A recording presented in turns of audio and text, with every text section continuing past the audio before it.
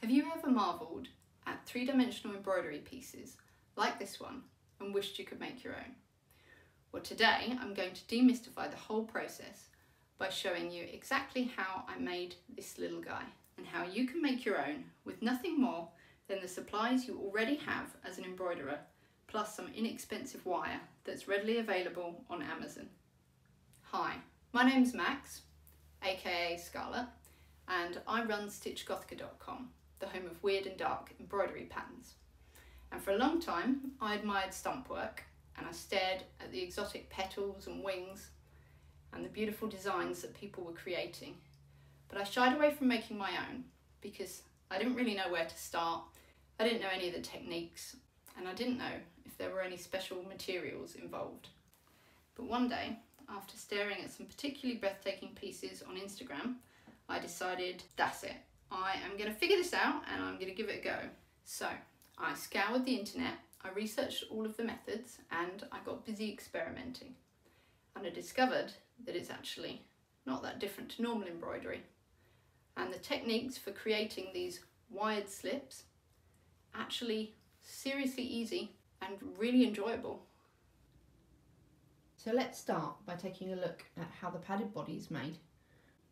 Rows of 6-stranded stitches are used to build up height, followed by an outline of split stitch. This gives us a decent amount of height to stitch over. The stripes are then simply satin stitched over the top. Now for the fun part, the wings. For these, you need some 0.3mm wire.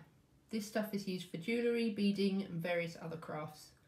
You can get it in various colours online for a few dollars or pounds. It's super easy to bend to the shape of your wings, and then you just stitch it in place with a stitch called couching stitch. Once you have it where you want it, it's time to cover your wire and attach it to the fabric permanently using buttonhole stitch.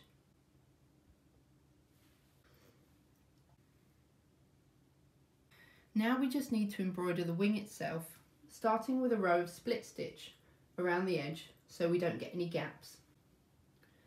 And then we just fill in the wings with long and short satin stitch in the way you'd normally embroider something.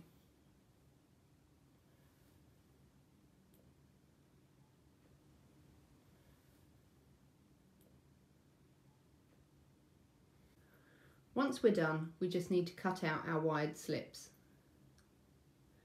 Use a sharp pair of scissors to trim around the edge.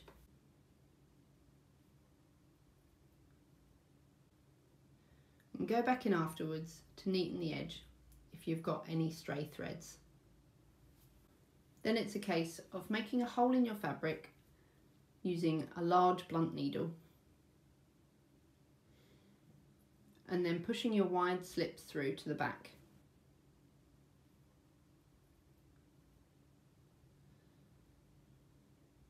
Once you have the wing in place, you need to secure the wire down at the back using couching stitch again.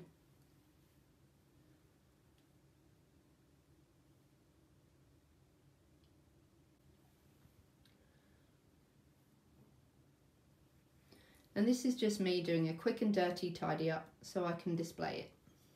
Now, if that was all a bit fast for you, I have put together a cheat sheet for you covering all of these steps, which you can get via the link in the description. So scroll down to this video description with a link to the cheat sheet. Now, I'm also going to send you an important list of must-dos to ensure you have success with your wire slips. Stuff like, you must double layer your main embroidery fabric before you start, and why. But I haven't finished that yet, so make sure you give me the best email to reach you on so you don't miss it. Don't worry, I don't share your email with anyone, and there's always an unsubscribe button in all of my emails. I have full respect for people's personal details.